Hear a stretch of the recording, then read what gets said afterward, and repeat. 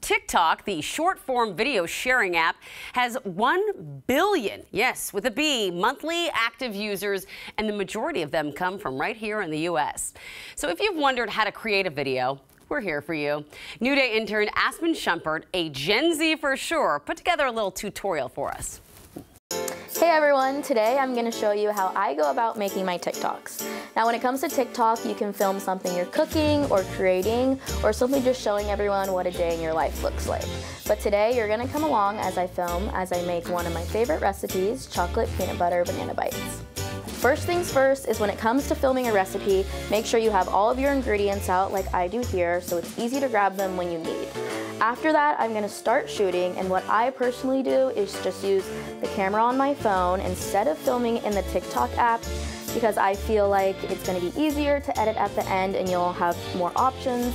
My first shot is going to be what it looks like before I've even touched it, so a video of my ingredients. When I film, I make sure to get a few different clips and angles so that I have options when it comes time to edit.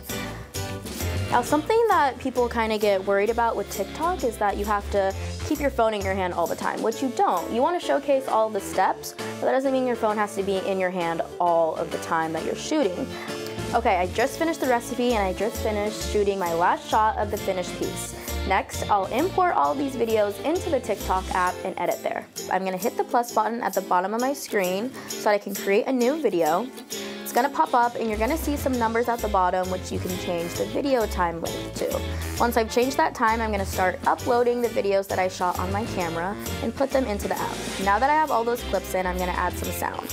At the top of your screen, you're going to see a little music icon. You're going to hit that. A few options are going to pull up. You either can choose a recommended song, which is songs TikTok thinks that you should use or ones that are trending, or you can go over and hit that favorites, and those are going to be sounds that you've saved. So sometimes I'm scrolling through TikTok and I'll see a video and I'll be like, oh, I like that sound. You can save it for later and you can use it on your own videos.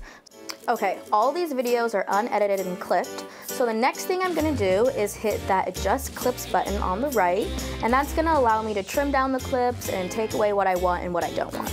TikTok does this thing where you can choose music and your clips can sync up to it and they'll do it for you. I prefer to clip my own videos and just make it look the way I want. Okay, now that everything's edited, I'm going to add some text over it so people know what I'm making. And you can play around with where you want to put the text. Depending on your video, it might look better at the top of the screen, at the bottom, and you can go ahead and change the size to make sure it looks the way you want it.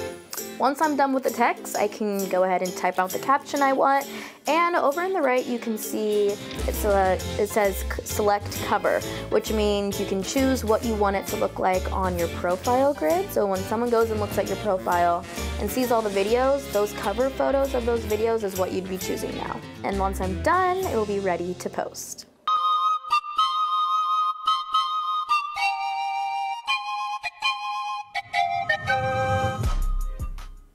That was really good, but I feel that's a lot of work, but I appreciate Aspen for doing that. What I like to do, just a little hack on mine, when you go into Instagram, if you see a video you like, sometimes it'll have a little thing that says template.